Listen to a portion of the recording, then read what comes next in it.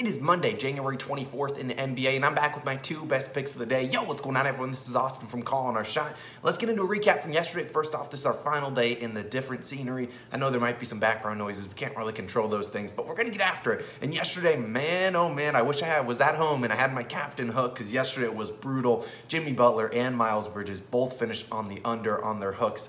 Oh, Miles Bridges finishes with 19 points, we needed 20. Jimmy Butler finishes with 20, we needed 21. A brutal day. D'Angelo Russell cashes with ease, though. Hopefully you guys took D'Angelo Russell. I even told you maybe to sprinkle on that double-double, which was probably great value, and he hit that as well. Still 8-2 over our last 4 days, though. That hook is deadly these days, but I appreciate you guys for all tuning in. We could be 10-0 over the last 4 days, which was ridiculous, but still a great run, and we're going to keep chugging through. If you are new to the Calling Our Shot channel, what are you doing? Go down below, click that subscribe button. We just passed 21,000 subscribers, so we appreciate you guys all for tuning into the videos every single morning. Today's, we don't have a great slate, but we're still gonna get into it. Only 4 games on the slate. I'll give you my 2 favorite picks, and we'll talk about the other 2 games because I'm gonna have a player in each of these 2 games. Let's hop into my best bet of the day. It's a man that's treated us nicely.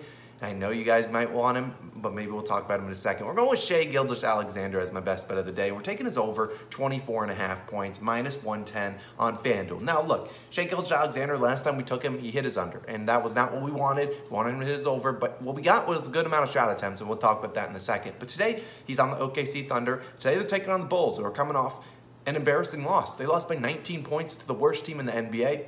The home Orlando Magic, which team is terrible, and they still lost by 19 points. DeMar DeRozan put up 40 points. I'm curious what the same game parlay of a 40-point DeMar DeRozan game and a loss would be. Now, that's inexcusable, and today they will be without Alex Caruso. Obviously, we're not going to talk about that, and Lonzo Ball, both their 2 premier defenders for opposing point guards. That is exactly what Shai Gilgeous-Alexander is. Now, their defense is terrible without those 2 guys, and they have Vucevic down low, and yeah, well, Vucevic doesn't do a lot of rim protection. Anyone can get in there and score a free bucket, and that's what SGA is going to do, because we obviously know he leads the league in drives per game at, I believe, 24 per game. Over SGA's last 7 games, he scored 29, 29, 13, 34, 21, and 33, and 32. I believe that's 7. Yeah, hitting the over in 5 of those 7 games. Biggest thing, like I said, is the opportunity we're getting, because he's attempted 18-plus field goal attempts in all 7 games. He's clearly the #1 scorer, and really #2 and #3 scorer on this Thunder team. Over those 7 games, averaging 20.6 field goal attempts per game.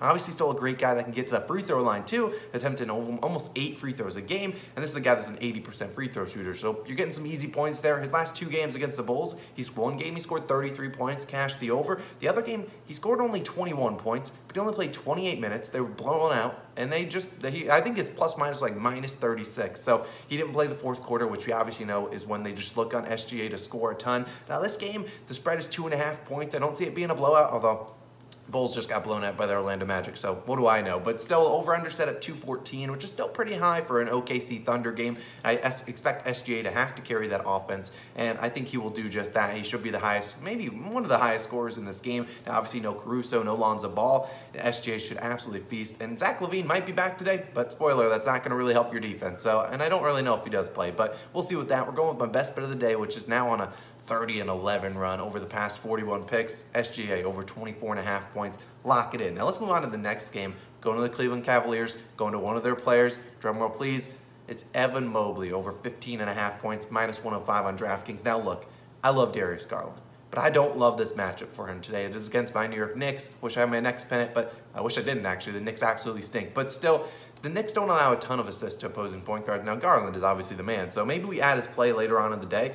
I think his best bet is scoring. His last game against the Knicks, he only scored, I think, like 15 or 16 points. Granted, that was Ricky Rubio day, because Ricky Rubio had like 37 points and 10 assists, so Rubio had a great game. So maybe we add Garland. I'm still waiting to see what Rajon Rondo's status is. If Rondo's out, we'll probably add Garland just out of pure respect for him. But look, we're back to Mobley. Now, Mobley, he obviously was the 3rd overall pick in this most recent draft, and he's been better than I think any Cavs fan could have expected, and I think better than a lot of people, NBA fans, expected him to be on the season. 39 games, averaging 15 points per game, 8 rebounds per game, and 2.6 assists per game on 12.1 field goal attempts and 51% shooting from the field. He could improve his field goal or his free throw percentage. I think that's around like 70%, but still pretty decent for a rookie. His number's at 15.5, which his favorite number is 15, because this man has landed on 15 points on the hook in 3 of his last 6 games. So hopefully Mobley can treat us well and get to 16, and I think he can do just that, as today they were taking on They're taking the Cleveland Cavaliers will be taking on a pretty decent matchup, and obviously they're taking on the Knicks, and Julius Randle stinks. But the main reason we're here is that Lauri Markkanen, the starting small forward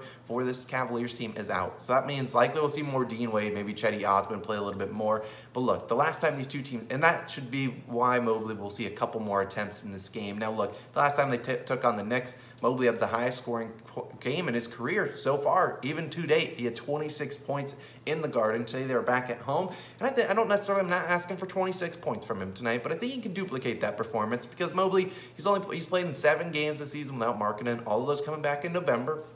Spoiler, the game against the Knicks when he scored 26 was without Lauri Markkanen, and in those games he's hit the over in 5 of them, scored 19, 16, 19, 26, and 18, and then 11 and 1 in the 2 games he went under. The 1 point he went 0 for 11, so that was against the Celtics. He just got absolutely clamped up. But look, that 26-point game was without Markkanen, was against the Knicks, and I think he'll be able to score against Randle. He can shoot right over him, and I know the Knicks have a solid defense, which is why we're not really banking on, Garland to have a great day, and the over-under for this game is only 201 points, but still, I think Mobley can get it done. The sharper, you look at it, I like the play at minus 105 value. If it goes up to like minus 125, minus 135, probably don't think there's a total big edge on it, but sharper books have this over at minus 138. So if we're getting at minus 105, I like the difference in value there. A pretty good plus expected value bet, and so we can ride on Evan Mobley to get this over 15.5 points. Don't really want to touch a lot of rebounds in this game. You never know with the Knicks what the heck they're going to do. Mitchell Robinson, it'd be nice if he was out too.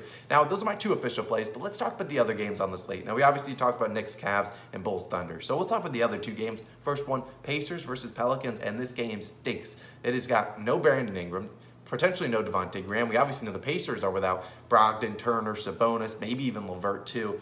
And then all we have right now as of 8:01 a.m. is just, obviously, we only have spreads and over-unders, and I don't really want to touch this game. I think with no Brandon Ingram, the biggest beneficiary might be Herb Jones. In his last 2 games without Ingram, he did score 14 and 26 points against pretty good defensive teams in the Bucks and the Cavs, 2 teams with great interior defense, which is Herb Jones shoots some threes, but he likes to get to the rim and score in there more often. A little bit of a softer matchup today against the Pacers. He might be able to do it against Goga Badance, but either way, this game could be ugly, and I don't think you really want any money tied up in a Pacers-Pelicans game minus basically any good player that a casual NBA fan would know.